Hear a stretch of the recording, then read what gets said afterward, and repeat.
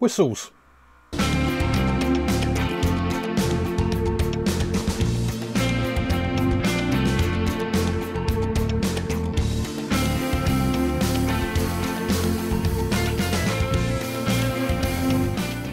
Hello there, it's Paul here and welcome along everyone. First of all, apologies if you hear any background noise. It's my neighbour doing some building work on his house. Last night I came out into the shed, did one or two jobs and decided to pick up a scrap piece of wood and made this little whistle. If you watched me make this little bud vase out of the pallet wood, this was the offcut which was on the top, and so it just seemed absolutely ideal. So hopefully if you can see there close enough, you can probably see that there's 4 pieces of wood all glued together there. Whistles are actually quite interesting. There's a science to them. If you don't know how a whistle works, it's not just a case of blowing in one end and the air comes out of the top piece here. There is a piece of physics going on here of what's actually happening, and it's all about disrupting the air so it vibrates, which is what causes the whistling sound.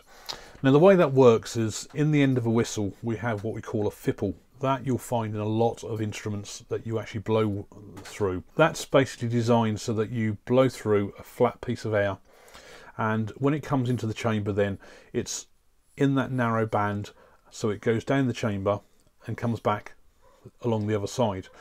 So therefore the only escape route is this vent hole on the top here, and it's where the air crosses. It's fighting with the airflow to escape as more air is coming in, and it's that fighting which causes the vibrations, which therefore causes the whistle. There are lots of different factors as to the pitch and loudness, and one is changing the fipple and to how much air you actually let in. And that tends to be what I've found is, certainly with the whistles that I've made, controls more of the loudness of the whistle. What really impacts is this chamber where the air is flowing around. So on this one I think the hole is drilled down to somewhere about there. When I came out today I grabbed, and this is a good thing, you can just pick up any piece of scrap wood that you got, anything like that, and you can stick it on the lathe and make a whistle out of it. So you don't need nothing special. You can even use a pen blank if you wanted to. So absolutely ideal size. So you get an idea of the size that you need. And I picked up this piece of Iroko here, and hopefully I'm showing a video of me making this as I went along. And I think initially I started off with it in between centres, so I could then put a tenon on it, put it into the chuck, turn it around and true it up fully. For both of these two whistles I have drilled a 10mm hole and all the way down, and it's once you've got your hole then you need to then turn your fipple, or you might well have a piece of dowel that you can use, and all you do then is, the idea is the fipple will, I don't know whether you can see there, will actually end at the point of where this vent hole starts. Now I've heard some people say that the length of the fipple also has an impact as well, which I would have thought, oh, once it gets to a certain size it would have no further impact. So unless it's very short to a medium length, that may well have some difference. But what I've found is that it's really the volume. When you actually make the fipple, what you need to really do is create the piece so it's a nice snug fit in the hole, and then you just sand down a flat edge. The best way to do that is to sand a small flat area first of all. Make sure your fipple is longer than you actually need. You can then insert it in up to the point of where it needs to go, and then blow in to see what sort of sound you're getting. The reason why I say have it too long is because it will probably be a really tight fit, and you can then at least grab it with a pair of pliers and pull it out again, so that you can sand it down a bit more and then carry on again. I've done these all very basic shapes. Whatever shape you do really is for decoration. What you'll also find as well is that because they're wood, they all give that one type of sound, but it's just different pitches. Now this one, as I did have a Iroko, it's obviously a hardwood, and that may well also have some form of an impact on the sound quality as well. And what I found with this one is that the way, with the gap I've done with the fipple on here, is that you hardly need to blow in to make a sound. So you can blow in it to a really low rate, whereas this one, if I blow at the same amount, you don't get that sound. And I think that's because the fipple, the gap between the fipple and the whistle is actually bigger, and also the vent here for where the air is coming out is a lot bigger as well. So you need to blow a little bit harder, and you get that tone. And that's with blowing fairly hard with that one. But as I say, you can blow gently to still get the sound out of it. So I thought I'd carry on an experiment, and I picked up then a piece of oak, and I decided to go for a much bigger chamber, as in diameter wise, but a lot shorter. So this one again was probably fairly well down the bottom here. It's slightly longer than probably that one, and as you can see, it's a lot shorter, but it's a lot wider. And again with this one, I've got a fairly big opener on the fipple, fairly big vent for where the air is coming out, and as like with this one, because of the big gaps, if you blow gently you get nothing, but if you blow hard it's a lot louder. But once I'd done that one, I thought, right, well, I'll try the other extreme, and I picked up another piece, I think of as a Rocco again, and I went for this really long one. And the hole in this one, I got hold of my auger bit and I went for a 6mm bit. So I've drilled literally right the way down to the bottom here. And the first fipple that I made on this, I decided to go very similar to like this, made it a fairly big gap, and I couldn't get any sound of it whatsoever. So I then had to turn another one. This is what it's like blowing fairly low.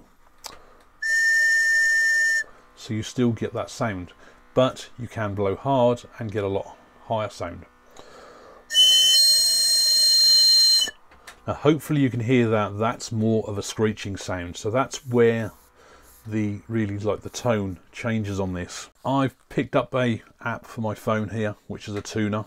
Ideal if you're tuning guitars and stuff like that, and hopefully you can see this on here. I'll hold this up so that you can at least see it does give a bit of a range with the tones as you go through blowing the whistle, so hopefully you can get an idea really of what these are like. So I'll start off with the first one I made, and I'll go through each one in the order I made them.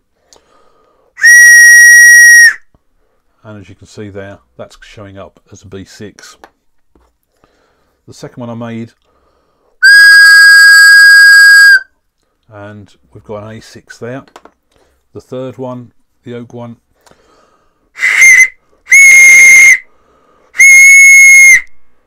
that's coming out at C7, and then the last long thin one,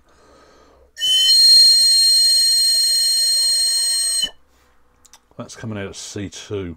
So the other thing also to do is to consider the volume.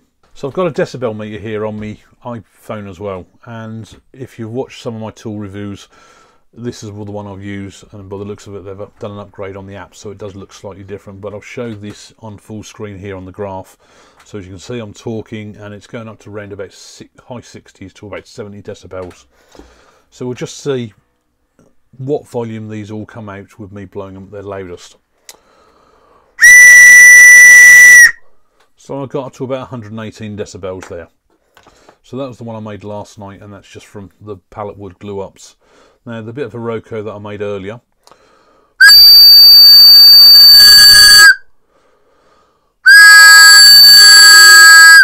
so that's getting to about 105 decibel, and that's strange actually because the pitch on this is slightly different. It does sound louder. So now the oak one, which I thought does sound a lot louder, so we'll really see what this is like.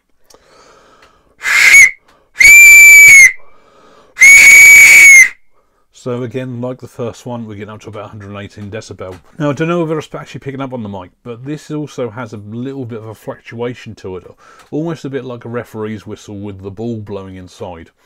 So it's obviously how the air is resonating around the chamber and vibrating. So and finally the long, thin, high, screechy one. Now I don't think this one is going to probably be anywhere as loud. It's just the pitch that's really right up there.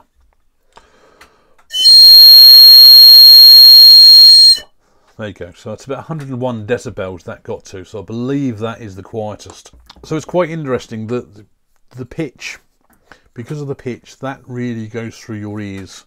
And whereas that one, it's really more of a nice tone. Really is a different sort of project for a change. As I say, ideal if you've got scraps of wood, don't throw these little offcuts away, keep them, because you can make little things like this. And if you've got kids, or well, if you've got kids, you're probably not going to make these anyway to give to them. If you've got nephews and nieces, brilliant present for them for birthdays and Christmas. You might get in a bit of trouble for it though. If you've made any whistles, please do let me know. I'd certainly be interested to hear your thoughts on it, especially, like I say, the fipple. As far as I could find, it just alters of what volume you can actually blow the whistle at. Thanks a lot for watching, and I'll see you in the next project video.